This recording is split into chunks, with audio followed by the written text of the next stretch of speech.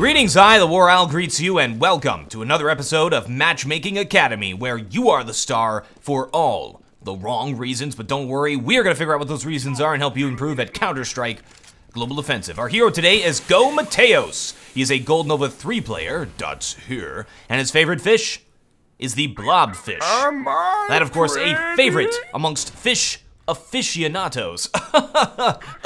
Let's see what I did. Alright, he had some very specific questions about how to retake B on Inferno. We're going to look at some rotates, we're going to look at that sort of a thing. You're going to learn something today. It's the magical world of learning. Here he goes, rotating right now. Good call. You know, I always try to teach kids, like, get them excited about learning. Like, learning! Like, that's not going to get them excited. Here's an idea. How about for boys, you teach them physics with guns. And for girls, you teach them math with shopping. Trust me, it would work. It would work. Oh my gosh, you can't see that guy? He's like right there. Oh no, what a noob! That felt good, I haven't done that in a while. Now guys, a lot of this stuff takes teamwork. So the biggest suggestion I can give is find some people to play with. This is Counter-Strike. If you want to play competitive, find 4 other guys to queue with, work together, make your calls. We see that the CTs have properly called, but they've sort of kept themselves in construction, haven't really fought the battles, and they went down. So now it turns into a really difficult rotate. We see there's a lurk player here. Egotistical is way out of the way. He's being a little bit full of himself there. A little bit, you know, lone wolfy. Because he's, wait, I gotta stop that. I love Chick-fil-A. I love Chick-fil-A. I'm gonna eat Chick-fil-A for lunch, I don't care. It popped up, boom, advertising works. Advertising works. All right, so let's talk about this. Really what needs to happen for this retake is Egotistical needs to be moving up the banana, right? Then we have to have one player moving through here and one player maybe going through the construction. You can even double up construction, but it's all about that coordination of the team. And that does not happen. Watch this. Mateos jumps forward, walks over to the tree side, and right now, of course, he can see the player planting. It's a little bit strange. Turn off X-ray. He can see that player pretty easily there and should have been able to get the kill. So keep your eyes open. If you heard the player planting, he knows they're going to be planting. There's 2 places they'll probably plant. One is that fountain, and one's going to be at the grill. So should have kept an eye out for that. Now, check this out. Look at this positioning. We got 3 players to deal with. We got this lurk player. Egotistical is way out of the way. This is stupid. You gotta help your team with the rotate. If he's saving, I mean, his whole team should save and they should call it together. These 2 are going in. This guy's saving. It's stupid. He should have maybe tried to contend with this lurk and pushed up banana, because then Nebula would have had to worry about this player. So it's all about sort of like, think of it like a basketball game, right? And the guys are out there on the field, or, oh, here's a more universal one, soccer.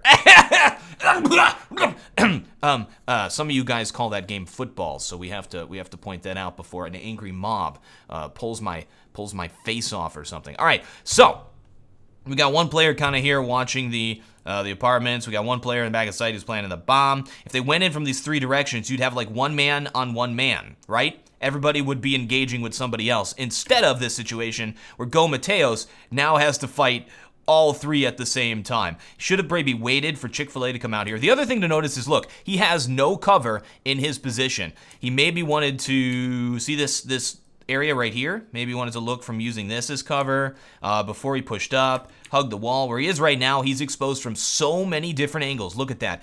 We got banana there. We got the back of the site. We got new box, the crack of new box.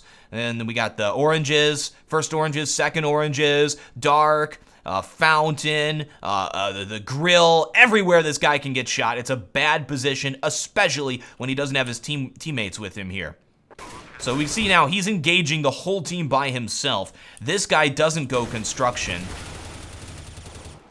And so let me just give you just a one tip in this situation. If you find yourself in a situation where your teammates are kind of screwing around, you still want to go for it solo like that, you still want to kind of push in and not worry about them, construction is a better place to push if you're by yourself, in my opinion, and you're attacking multiple opponents, because you only have to worry about one angle here until you get to this point, and then you got this guy watching this spot. So may have been better for him as the first player there to go through the construction.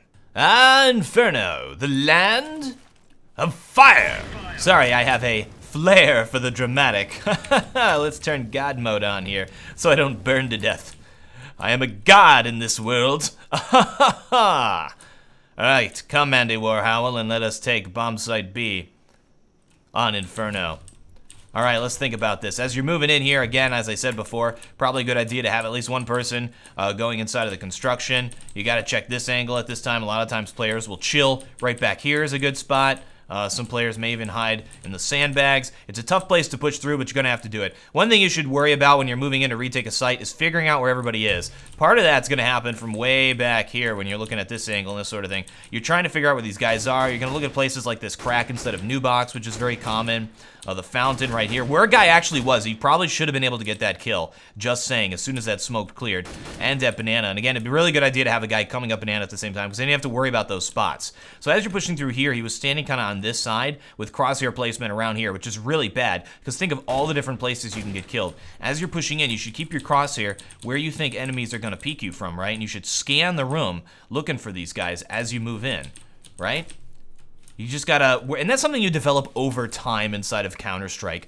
It's a sense of like where the different angles are, where you can get killed from, using your listening skills to figure out where all of the enemies are, having your teammates call it out. You notice as I'm just walking through here, I'm putting my crosshair kind of like where enemies tend to be and that sort of a thing. And as you're moving into the site, a lot of this does take coordination. One thing I noticed from these guys is they just kind of moved in.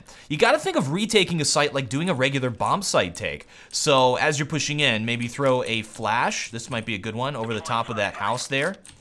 So if it goes off sort of like right here where that went off, it'll hit the player playing at banana. It'll hit the players inside of the site. You got to flash, smoke, and all that kind of crazy stuff your way into the site. Now, smokes actually won't help you very much. The one smoke I think would be useful here is to smoke off banana. If you don't have a guy banana, smoke it off, because then that player, you don't really have to worry about him as much. Except like right here, you have to just kind of check and make sure he's not right on the other side of this smoke by this wall. But smoking off banana, so you don't have to worry about that angle as you push in, that one makes sense. But the rest of the smokes can actually help your enemy because it can conceal them. Like if you throw a smoke down here, and see, like, I'm going to block out the new box so they can't use it. This player could even just chill inside of this smoke and wait for it to clear and then pop out, or even as you're defusing, pop out and try to take you down. So there's a lot of smokes that don't work. The smokes you should be thinking about is blocking off positions you don't want to deal with, like banana. I hope this helps. I hope this helps. So this round, I want to talk about rotates and calling to rotate. You can see what's happening on the minimap right now. We have T's kind of taking a very standoffish approach around the map. Players are going to get picked. Terrorists are going to get control of banana and move into bomb site B. They've got this one player behind. He gives the call. He says they've just taken bomb site B. So these players, completely unaware that the bomb's right there, rotate. Mario is just chilling with the bomb. This player's playing his Splinter Cell right there. The inside man gets taken down. CTs now think they're going to push into B. Bomb has not been planted, so that should have been a big tell. So here's the advice in a situation like this, and this player can just go plant A. Don't call a full rotate, unless the bomb has been sighted. As a team, the guy in that site should have said bomb sighted or bomb not sighted or something like that. If the bomb is not sighted, it makes sense to leave at least one player behind at the other bomb site, just in case it is a play like that. It didn't really matter in this round, but that is something to keep in mind, and we see these players sort of fall for that very basic of strategies, which is just the bait and switch. You gotta think of it like this, right? The bomb is the football. I mean, the soccer ball. I mean, I don't even know anymore. Big thanks to Go Mateos for sending in the demo, for the courage to put himself out there so we may learn from his mistakes. Thank you guys so much for all of your support. Thank you for watching. Thank you. Let's get now vision.